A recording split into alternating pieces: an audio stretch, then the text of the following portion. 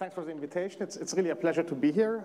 So in my lecture, I would like to give you an introduction to the field of tensor networks, which is something which has emerged in the last 10, 15 years, out of also the field of quantum information, where people try to look at complex quantum systems from a point of view of quantum information, from a point of view of their entanglement, and trying to understand what entanglement theory can teach us about the structure of these systems and how we can use it to understand these systems better. So I will try to proceed slowly and also give a bit of a background and motivation. This is a school, so please feel free to interrupt me if you have questions and ask your questions, and I will, well, try to address them as far as time permits. All right.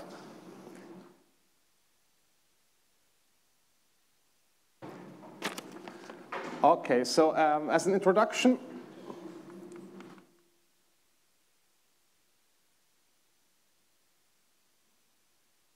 well, what are we interested in here? So this is motivated from starting systems in, well, condensed matter physics, high energy physics, maybe also quantum chemistry and so on.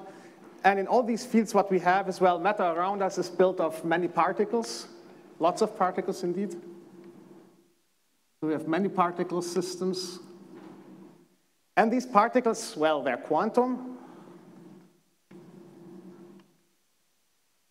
And generally, between these particles, there are interactions, right?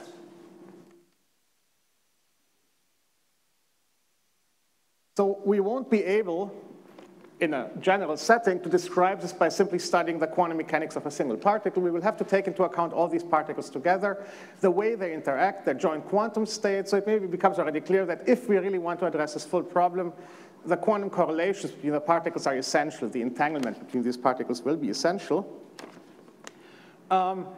So of course, if we would consider a problem like that, where we don't have any extra information, this is really a daunting task, right? If we have many particles, the number of degrees of freedom grows exponentially with the number of particles. I will say a bit more on that later. So it seems there's no structure at all in that, but of course that's not true. In real matter, there is structure, right? Particles which are close by will interact strongly. Particles which are distant from each other will interact very weakly. So there is some notion of locality, some notion of spatial structure.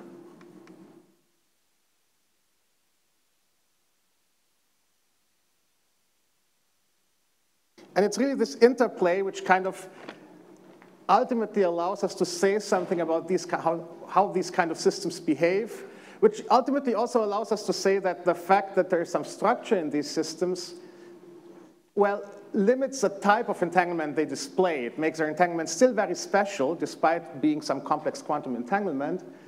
And this allows us, from a point of view of entanglement, to address these systems, to study these systems. Now, to be honest, for most of the matter around us, actually, we don't really have to think so much about the quantum interactions. So the entanglement is actually not that important. So most of matter is actually described by what is called mean field theory.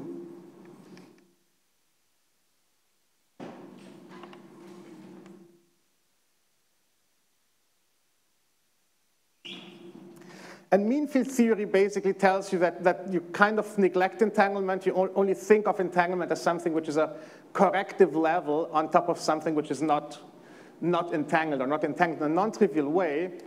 So basically, it's saying we look at an unentangled set of particles, try to understand the physics there, and starting from that point, we start to correct it. That's not what we're interested in this talk. That's kind of old-style condensed matter physics, if you wish. As I said, it's vastly successful. It describes most of the systems we have around us.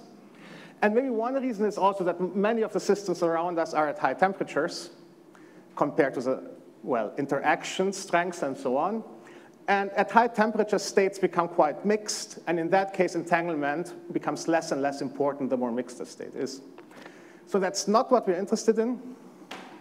So in my lecture, I will try to look at things which are usually termed quantum matter, or sometimes termed quantum matter.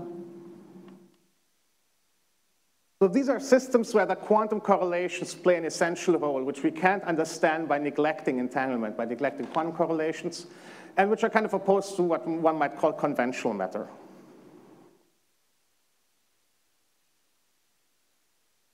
So as I already said, the regime we're most interested in is a regime of low temperature.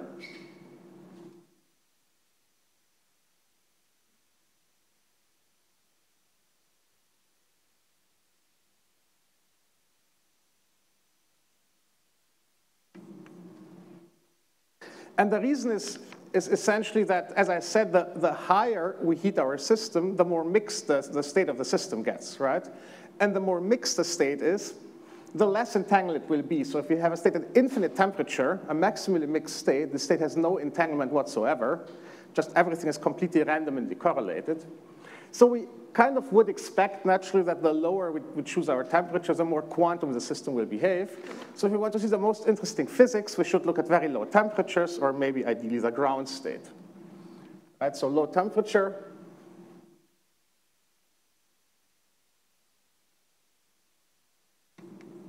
So the ground state should be somehow most quantum.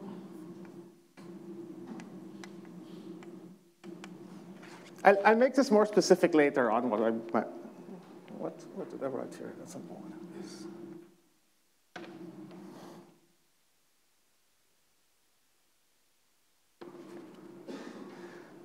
Okay, so now if you want to study these systems consisting of many quantum particles, the general framework, well, it could encompass many different types of systems, system in condensed matter, in quantum chemistry, in high energy physics. In general, we would assume we have a continuous space, we have electrons and nuclei interacting there. Could be extremely complex. In my talk, I will try to address, or to mainly focus on a simpler kind of system, which is also closer to quantum information theory, but which still displays many of the features we're interested in, especially those which make the quantum matter special. And these are quantum spin systems.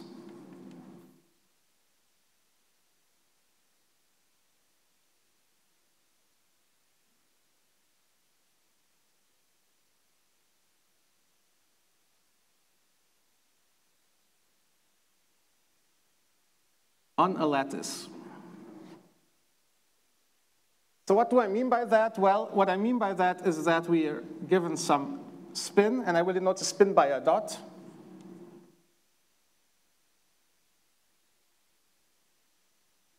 And when I say spin, I really just mean that it's a system with a finite number of levels. I'm not really thinking about the fact that the spin might transform in a specific way under rotations. So it's really more saying that this is a system which can take a certain number of levels, but it doesn't have anything like a fermionic statistics or anything like that. So the simplest case would be C2, which I could think of as a spin 1/2, but it's really just a two-level system.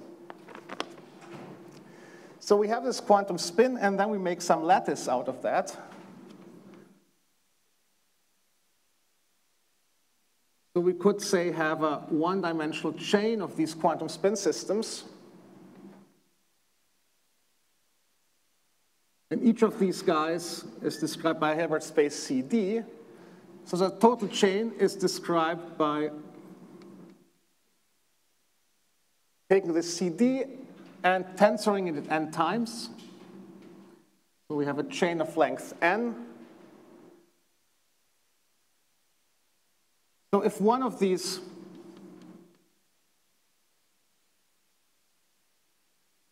one of our systems is described by a basis I, 1, say,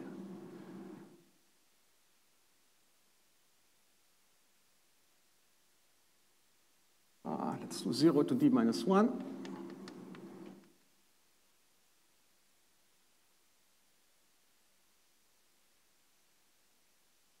And the total system has a basis given by I1, I2, and so on,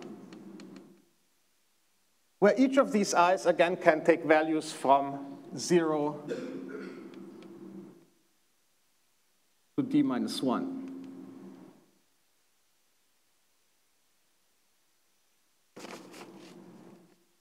So what you can already see here is that if I look at the total number of possibilities of states my system can take, then each of these can take d possible values, this can take d values, this can take d values, and so on. So the total dimension of this space is d to the n. So this indeed tells us that it's exponentially difficult to describe the system. We need an exponential number of parameters to describe a general superposition because we need a coefficient for each of these basis states. So a general state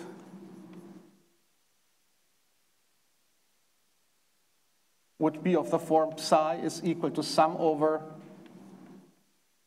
C I1, I2 to IN, I1 to IN. And that's a general coefficient describing this state. And this is really a 2 to the n dimensional vector. So in order to describe a general state in such a system, we would need to describe to specify an exponential number of parameters. And this already tells us why it's hard to describe how such a state behaves. Because if there should be a macroscopic system, n will be a large number, right? If for some way, I mean, you know, we have like something on the order of 10 to the 23 particles per kind of decent-sized volume. Even if that's one-dimensional, that's still 10 to the 7, 10 to the 8 if we have a long chain. That's a huge number, right? Especially given that everything grows exponentially in this number. So if we want to describe anything which we would call a long chain, this number would be prohibitively big, so we have no way of really addressing the full state. And that's kind of the problem we are facing, right? That we're having this exponentially big Hilbert space.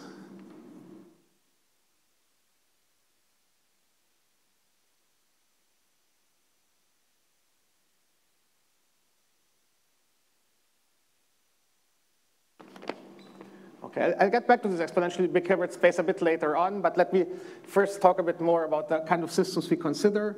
So that's one kind of system, this 1D chains. We could also consider two-dimensional lattices, for instance. These are also particularly interesting. So again, each of these systems would be a d-dimensional space. And I should still kind of specify what I mean by saying the system is on a d-dimensional lattice. What does that actually mean? Or why is this lattice relevant? And this lattice is relevant because, of course, well, what's the point of just saying I have a number of spins? Well, something must govern the physics of these spins, right? So there will be some interactions in this system, and that's a relevant thing. So I will have, say, some two-body interactions between these guys, some Hamiltonian Hij, which could be, for instance, a two-body interaction.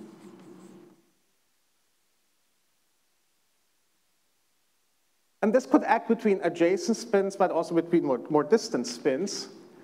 But the important thing is that I would like to have some locality structure in the interactions. Which basically means that, well, it could mean different things, but essentially it should mean that Hij decays with a distance.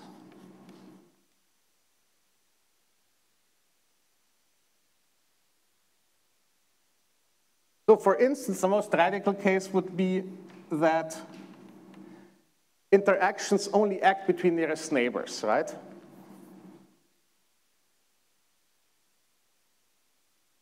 Nearest.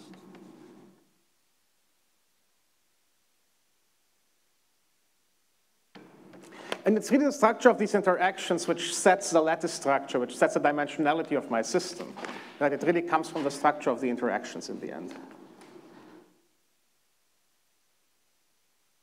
Okay, so maybe I should stress, I mean, you might say that looking at quantum spin systems is something very contrived because we know that the world around us is first of all continuous, and second, it consists of fermions. So in that sense, you might indeed argue that it's a very special kind of system, but it also turns out that these systems can emerge very naturally as effective theories at certain energy scales or in certain regimes. Say if you only look at the magnetic properties of a material. Because in many, well, I mean, condensed matter systems do form lattices, so it's natural to get lattices once you look at condensed matter systems at low temperature. And in these lattices, often electrons will form isolated magnetic degrees of freedom. So you can, for instance, have very tightly bound electrons, which sit in some kind of very localized shell, like D-wave electrons or so. And they will provide a magnetic moment which is really sitting at that lattice side. And then which then via some mechanism, some indirect mechanism usually, will interact with close-by magnetic moments. And you can also very naturally get, say, two-dimensional structures or one-dimensional structures if you have some layered material where you have, say, magnetically interacting layers decoupled by some non-magnetic layers. So these things can actually show up and also in different type of dimensions, even without engineering them specifically, but of course one can also engineer them. One could take, for instance, optical lattices, and in the optical lattice, trap atoms, and then have a certain number of levels of these atoms provide this D-level system, and have them interact. Oh, we can consider many-body interactions. I should have stressed this better. I just started to draw this, and then I thought after I draw it, I should call it two-body. But it could also be many-body. Well, let's call them few-body. I don't like many-body maybe so much. Well, by few, I basically just mean that the bodiness should not depend on the size of the system, right? You don't want interactions between all constituents. Now, on the other hand, in physics, interactions are always two-body, right? I mean, anything which we get as many bodies against some effective theory. Now, spin systems are also effective theory, so it's fine to have interactions between several constituents, but it will basically only go to the order of perturbation theory in which you get this effective theory. I mean, to get an interaction between really many particles, that's something where you have to go to a very high order in perturbation theories. That's a very weak effect, typically.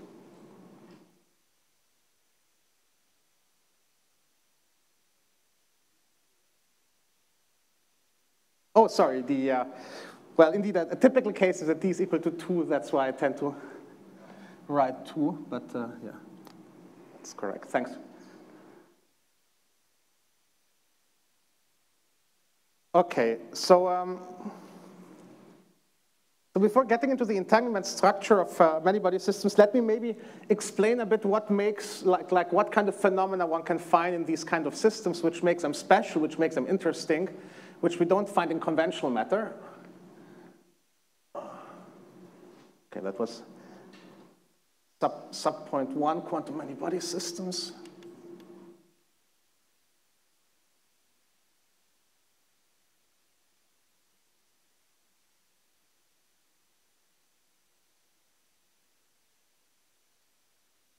Okay, point 2 would be to say something about quantum matter.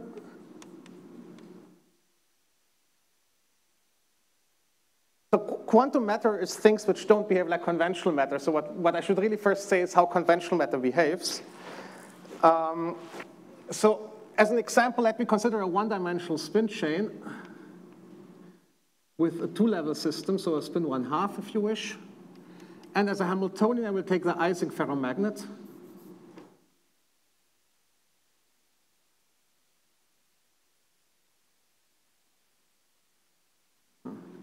That. So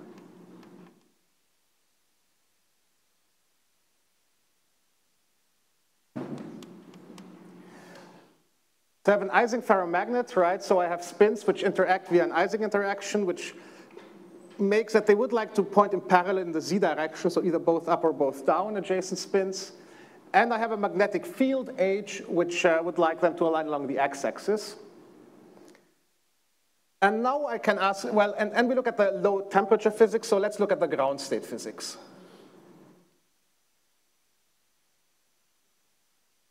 And now we can identify two different regimes. We can identify one regime where H is very small. So say 0, right, to go to the kind of simplest point. In that case, well, there will only be the Ising interaction. So the spins will like to align in parallel. So what I could have is I could have a state where all spins point up, or I could have a state where all spins point down. Both are valid states. If I go to the limit where the field is very large, then this term is dominating, and it forces all spins to align in the plus x direction. So all spins align like that. So now these two cases are very different, right? In one case, there's a unique ground state. In the other case, there are two different ground states, right? So this one is unique. Top down.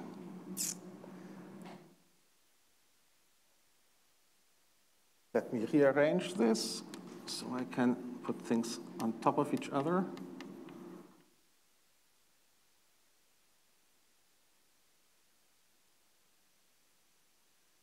Yes, so I'll try to put the two cases next to each other. So in the case where H is much larger than 1, we have a unique ground state. Here in this case, we have two possible ground states, but of course, in principle, any superposition of them will also be a ground state, at least if H is exactly equal to 0.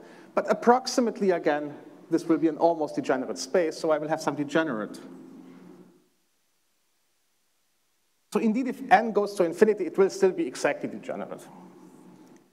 Now, so the physics is obviously different, right? There must be a point where the system changes from having one ground state to having several ground states. And how can we understand this? And well, this is what Landau realized, that this is related to symmetries. So in some sense, it's a very deep and certainly very influential discovery, that symmetry is what kind of governs how systems behave. And so what's the point of the symmetry? Well, this Hamiltonian is invariant under flipping all the spins. So what we have is that H commutes with applying sigma x to all spins. I mean, it's easy to see the sigma x commutes with sigma x, right? And these guys anti-commute, but they always come in pairs, so they commute again. Also intuitively, right? This thing would like to align spins in parallel, but it doesn't care if they all point up or all down. So if you flip all spins, it's still the same interaction. And now the point is the following. So this ground state respects the symmetry, right?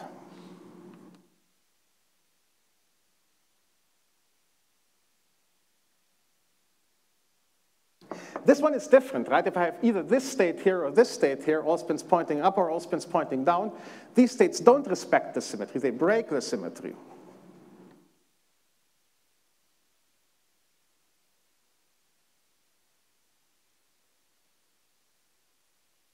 So that's the first insight. We can classify these different type of phases, this different type of behaviors, by looking at the symmetry of our interactions and ask, does the ground state, or a randomly picked ground state if you wish, does it respect the symmetry of the interactions, or does it break the symmetry of the interactions? If it breaks it, there must be a twin, because then I can act with a symmetry on it, I get a new ground state, but it will be a different one. So it's intimately related to the fact that there's a degeneracy, that I break the symmetry. So by looking at how a ground state of a system behaves relative to the symmetries of the system, I can try to understand, to classify what the physics of the system is, how the physics behaves. And in particular, a very important property is that this allows me to measure something which is called an order parameter. Let me very briefly say what that is. So what I will do is I want to measure the amount of symmetry breaking. So I will take an operator which doesn't commute with that one. So I will take something like sigma z at some position I, or say the average over all sigma z. Let me call this O. Now you can say if I measure the order parameter in this state here,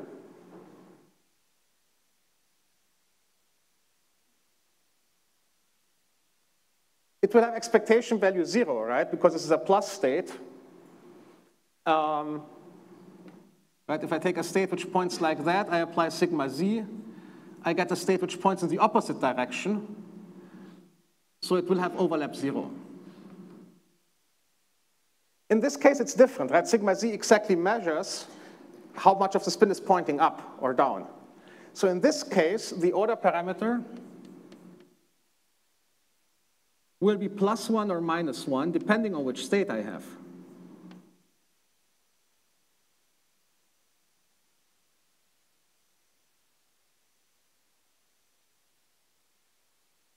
So this way, what we have is that once we understand the symmetry, this tells us something about the ground space structure, but it also tells us how we can identify, how we can detect in which of these phases we are, right? So there is a way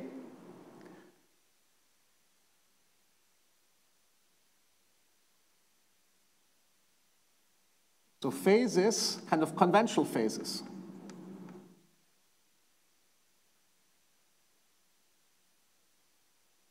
are characterized by how a system behaves relative to the symmetry, right?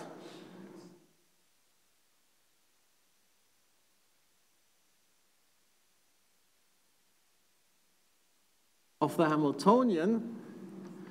And in particular, the question is, does a ground state break the symmetry? The second thing is that once we understand the symmetries, this also allows us to see how to identify in which phase we are. and how to label the different symmetry-broken states. So then we can find an order parameter, which, well, first of all, allows to detect the state. Sorry, detect the phase. And also to distinguish, or if you wish, label the symmetry-broken states.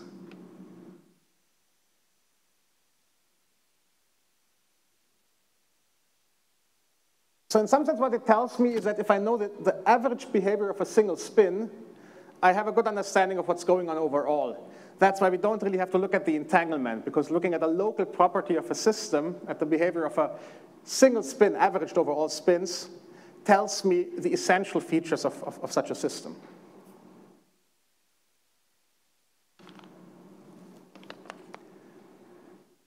Okay, so what is quantum matter then?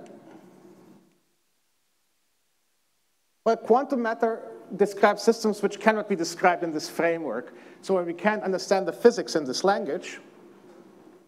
And this leads to a couple of interesting effects. I will just describe the effects so we kind of know where this is going. We'll see some example later on in one of the next lectures. But quantum matter systems, well, they're also given by some Hamiltonian. We look at some ground state. And these ground states can exhibit different properties. So for instance,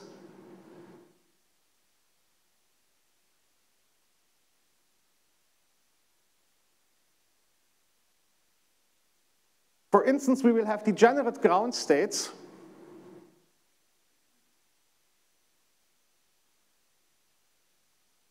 which are locally indistinguishable, for which there exists no local order parameter.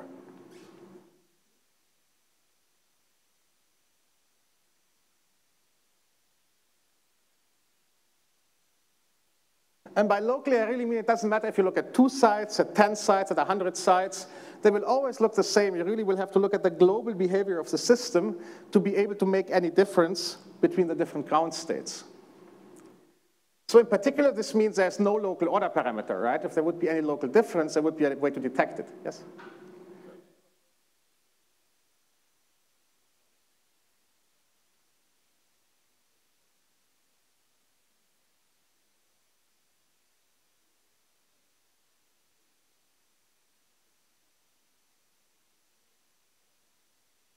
Well, in that case, it's indeed 0. So the point is rather that in the ground state manifold, there are different states. Well, let's be a bit careful. I mean, first of all, it means that in the ground state manifold, there are states which is 0 or non-zero. If you pick a random state, it will always be non-zero. Now, if you ask what is physically reasonable, you will always find the states where this is maximal. I haven't talked about that. But kind of the idea is if you have a state of that kind,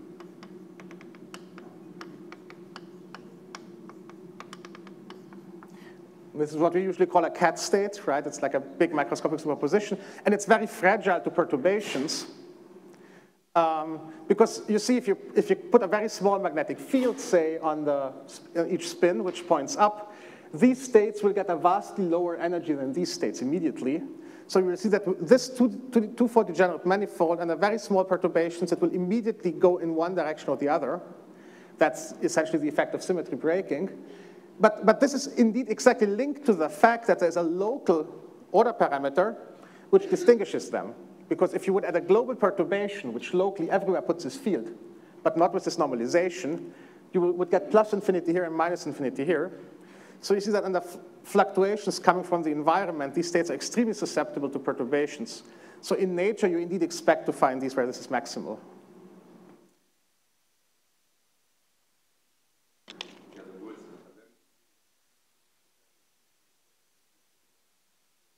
Exactly. But on a mathematical level, it's actually a pretty subtle question, the symmetry breaking. And to the best of my understanding, it's not fully settled how the different notions of symmetry breaking and so on are related. Very small field and then exactly, yeah. Indeed. Yeah, I didn't want to define it too thoroughly. I really more wanted to give the idea. But I agree. I mean, doing this properly is actually quite subtle. Okay, so these kind of systems will have different ground states which look completely identical, which especially means there's no local order parameter.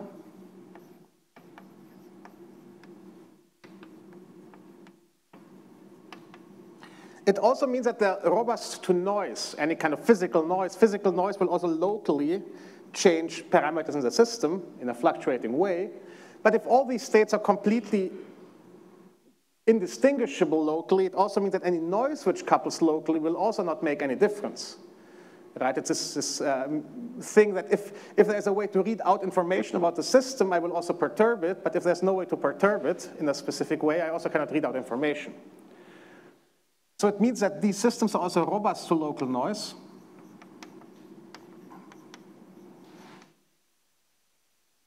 Which is why they could be useful, for instance, to store quantum information, because quantum information, well, should be protected from local noise.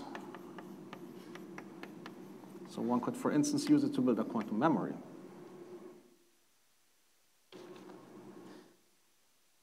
So there are a number of more interesting features. So for instance, this ground state degeneracy will depend on how I choose my boundary conditions for this Hamiltonian. So for instance, if I choose it with periodic boundary conditions or open boundary conditions, or maybe if I deform my lattice and put it on a sphere rather than on a torus, normal periodic boundary conditions, I will get different ground state degeneracies.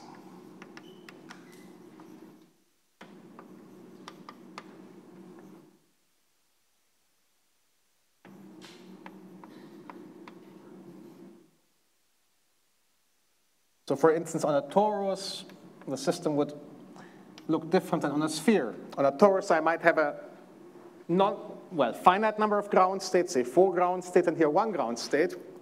Again, this is something which is completely inconsistent with this explanation, because the way I can label the different ground states is exactly by the possible values this order parameter can take. So that's a local property, right? The possible values the order parameter can take doesn't care about the global geometry topology of my system. So again, this is completely inconsistent with this local description. Yes? The generations of this custom ones, not the level. Say again? Local levels. Oh, yeah, they can shift. They can shift, indeed. Yes.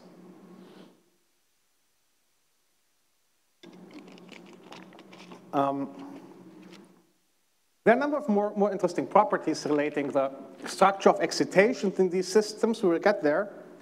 But this kind of hints that these kind of systems are really something which lies completely outside this conventional framework, which is basically a framework where we neglect the entanglement in the system to leading order and try to get a description of the physics just by looking at local properties, right, at the local order parameter. This is something which does not apply here. This is really outside of the Landau paradigm of local symmetry breaking.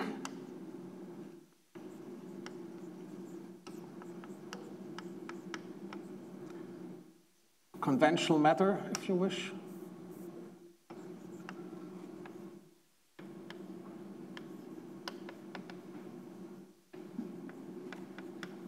And the point is that quantum effects are really important, so this is why this is termed quantum matter then.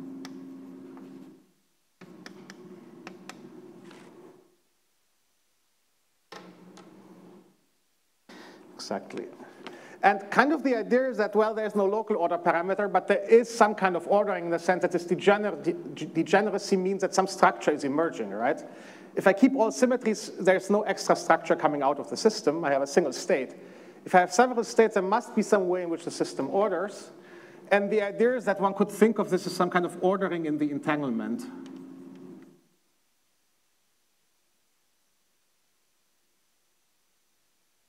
And usually these kind of systems are also termed topological phases because global properties are relevant.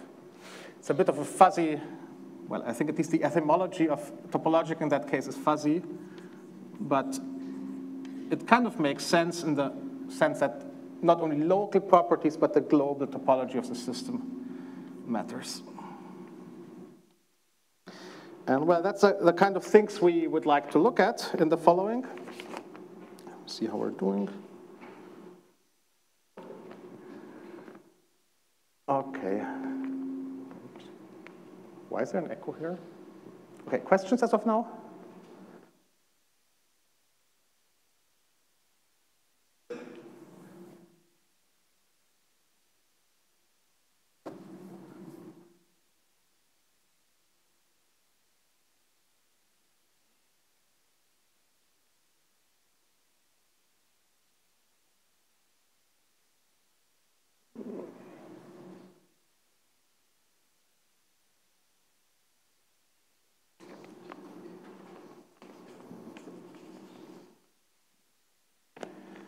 Okay, so just to remind you what we're looking at ground states.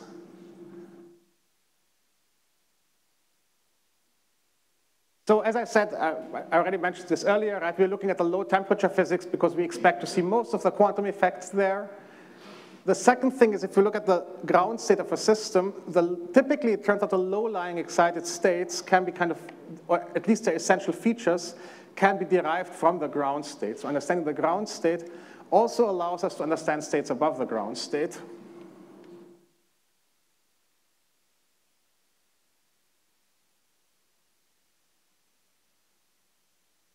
The most quantum, and they contain features of the excited states.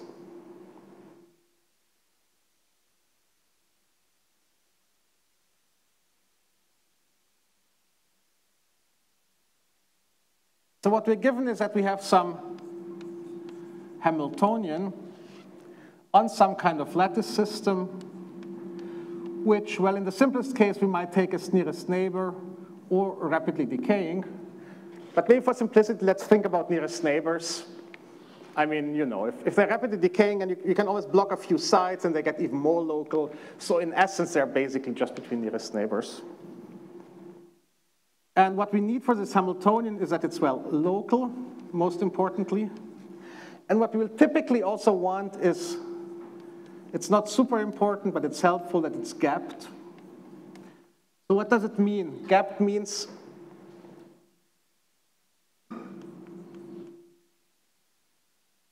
if we plot the eigenvalues, the spectrum of the Hamiltonian, we will get a number of levels. And what we mean by gap basically is that between the lowest lying state and the next one, there is some gap delta. So this rules out states which have a degenerate ground state, but that's actually not so much what we care about. What we really want is that we want to know what happens when we make our system bigger and bigger. If we make our system bigger and bigger, we will get more and more eigenvalues of h, because the dimension of the space grows exponentially. And this gap might change. So really, this depends on the system size if we take some uniform system.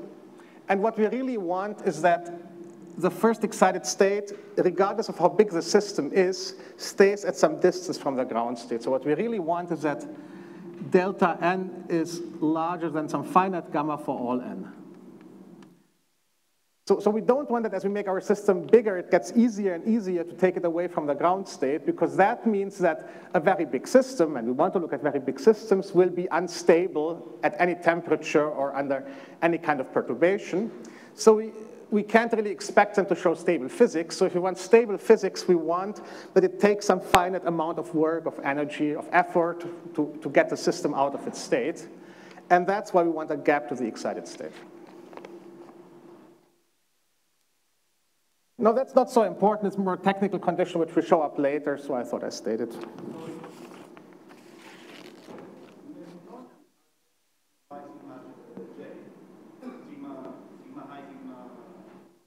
Well, it could be anything, right? If it's spin 1/2, I guess you can write in the Pauli basis, indeed. But it could be anything, right? It's we don't want to assume much. I mean, what we want to assume that the way the systems interact is in some local way, right? So distant particles interact very weakly, and maybe we can neglect it.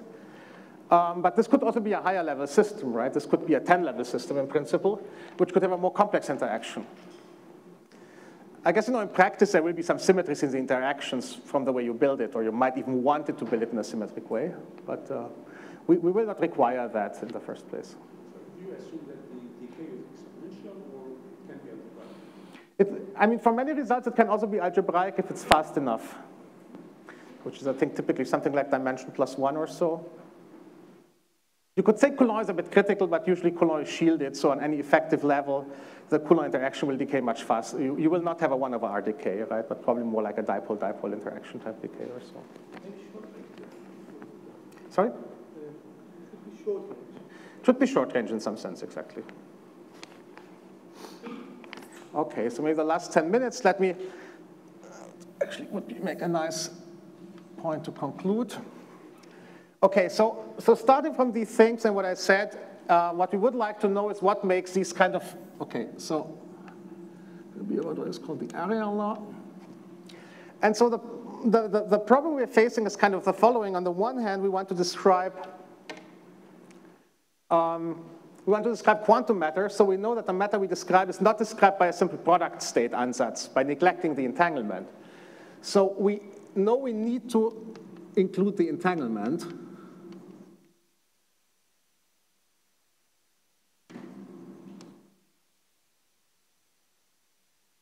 Now the problem is if we include the entanglement, we have this, well, I just erased it, this exponentially big Hilbert space, right? So we have a Hilbert space which is CD tensor n.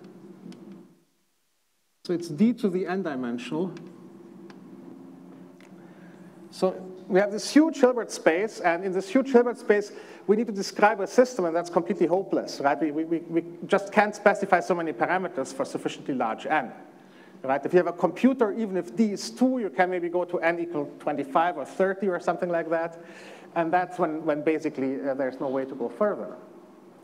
Now, on the other hand, what we also know is that our system is described by this Hamiltonian here, right? So if we actually ask how many parameters describe the ground state, one answer is, well, the Hamiltonian describes the ground state. And the Hamiltonian doesn't have many parameters, right?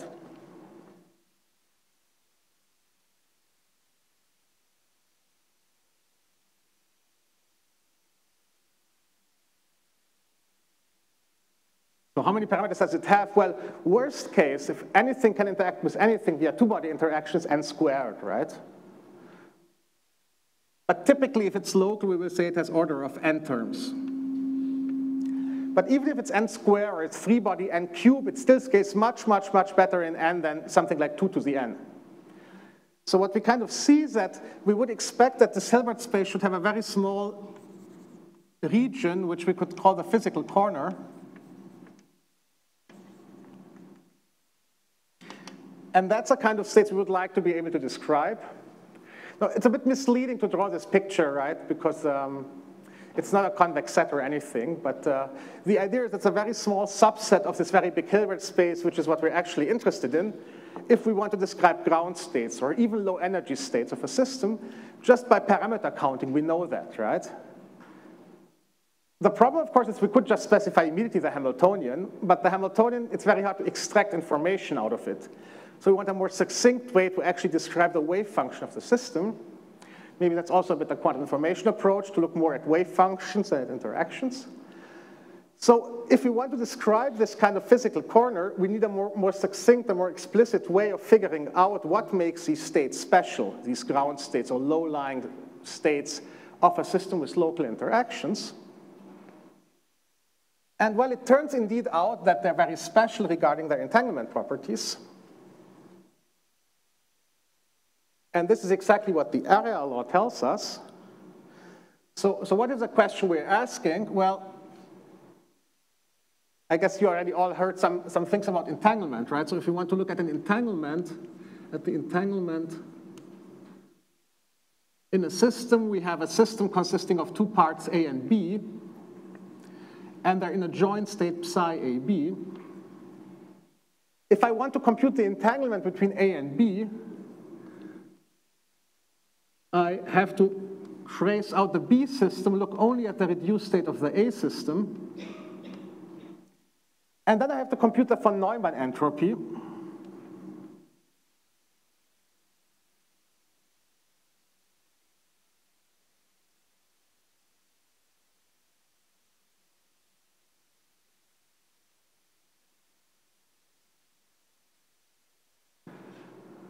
Maybe Barbara will say more about that. Sorry? Only the exactly, but well, at least. Okay, so if you compute this entropy here, this will be exactly a measure of the entanglement between the part A and the part B. So we can try to do this for a quantum many-body system. So let's take some quantum many-body system and ask exactly that, how much entanglement is there in such a system? So let's take one of these lattice systems. And we cut some region out of it. And this region we call A, and the rest of the system we call B. So this region, say, has a size L by L. And now, well, the total system is in some pure state psi AB. Just the total ground state of our system, right, which lives in this huge space in principle. So now we can compute the reduced state of A, rho A. And we can ask what is S of rho A. So now one thing people have looked at in quantum information is if I take a typical, a random state, so a random state in this exponentially big space, what is S of rho A? More.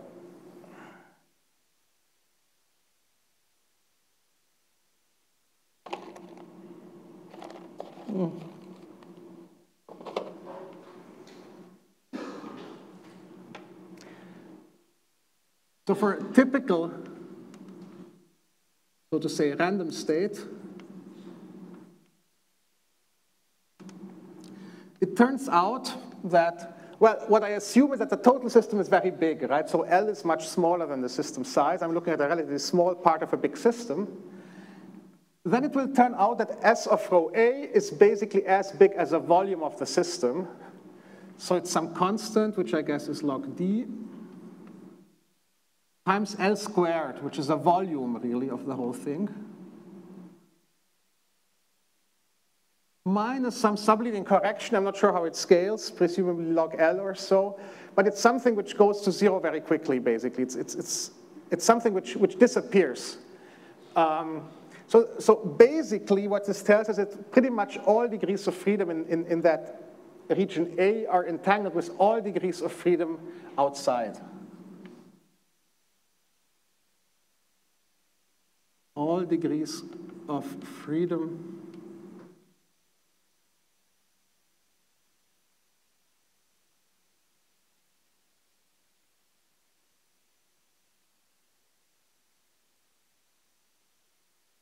so it's a huge mess, right? The entanglement is completely spread out. So that certainly seems like a very messy situation, but we are, of course, interested not in typical states, but in very special states which live in this very small corner, which are ground states of some local interaction. And there actually something remarkable happens if we look at these systems, if we study such systems. What one finds is that this only goes like some constant alpha times the length of the boundary of the system.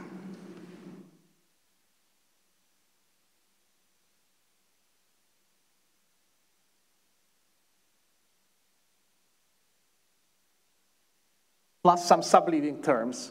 So the leading term here only scales like the boundary of that region and not like the volume of the region. And the same we will see in 1D, or actually in any dimension.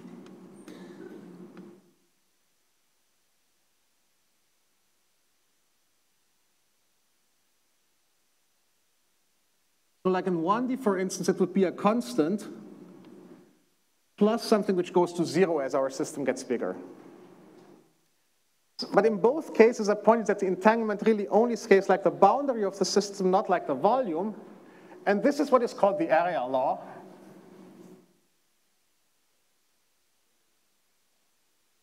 I suspect because it comes from the gravity community, where you're actually in three-dimensional space most of the time. That's my impression. I agree, it's confusing, because indeed in the picture I draw the area as a volume, so it's really the surface area of a bulk, but my impression is it really comes from black hole and holographic principle, where you actually have 3 dimensions in space.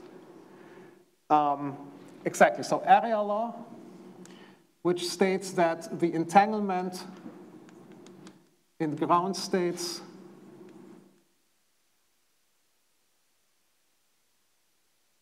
of gapped systems.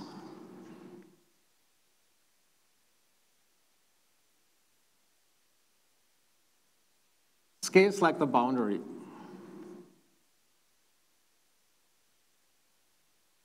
Rather than the volume. Now, this is something which has been proven for one-dimensional systems rigorously by Hastings.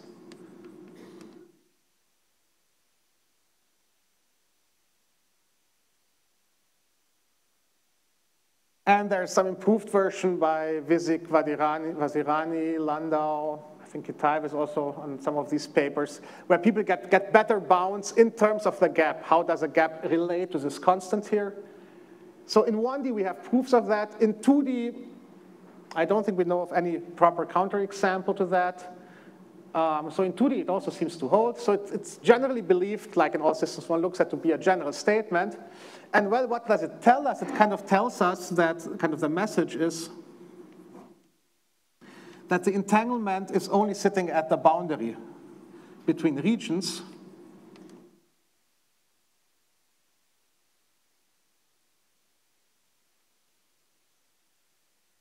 So in some sense, it tells us the entanglement is local, right? The structure of the entanglement in the system, despite the fact that there is a lot of entanglement, the entanglement is local.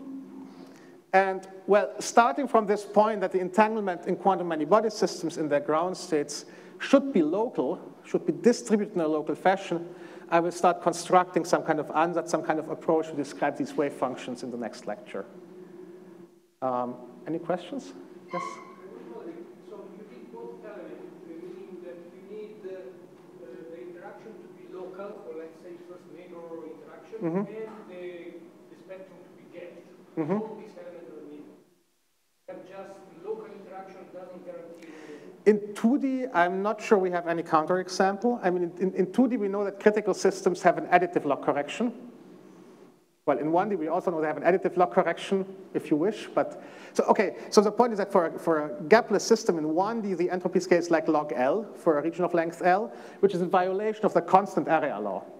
In 2D, what we have is that it scales like L plus log L, which is not in violation of an upper bound which scales like a constant times L. So it might be that in 2D, even for gapless systems, it holds in general. Now, I guess from a proof point of view, the question is, what is the upper bound? From an intuition point of view, I think what people actually want to know is how does it scale? And I'm not sure that condensed matter physicists would call it an area law if it's L plus log L in 2D. They might actually say that there's a logarithmic correction. They would only call it area law if the subleading term is 1 over L or something which doesn't grow with L. That's my feeling. But otherwise, yeah, in 2D it might work without gap. Are there more questions?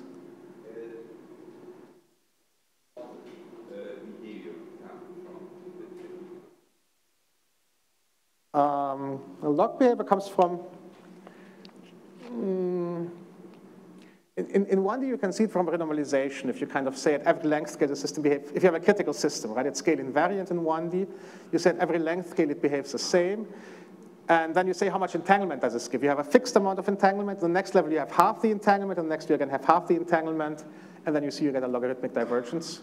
You get 1 plus 1/2 plus 1/4 and so on.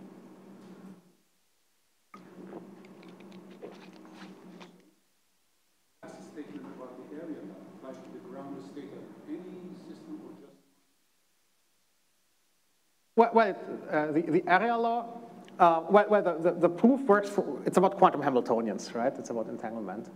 But I mean, the proof works for any one-dimensional Hamiltonian, like Hamiltonian acting on a 1D chain, which has a lower bound on the spectral gap as the system gets bigger. I mean, it's all about scaling behavior, these things. Say again? Well, for 2D, we don't have a proof, but we still see it. So that's a point.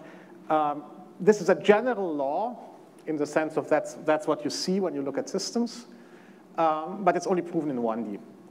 So in 1D it's proven for gap systems, and we know it doesn't work for gapless systems. I mean, just free fermions in 1D will have a log correction from the Fermi surface, basically. Okay, I should say that in 2D actually fermions also have a log correction, a multiplicative log correction. So for fermionic systems also in 2D it doesn't hold. For spin systems I'm not sure. Yes. But, as usual. I'm around. Go to the lecture. The afternoon is free, so all students interested go to Professor Sure. in a line, and then they meet there until 8 o'clock. Sure, talk to me. Let us thank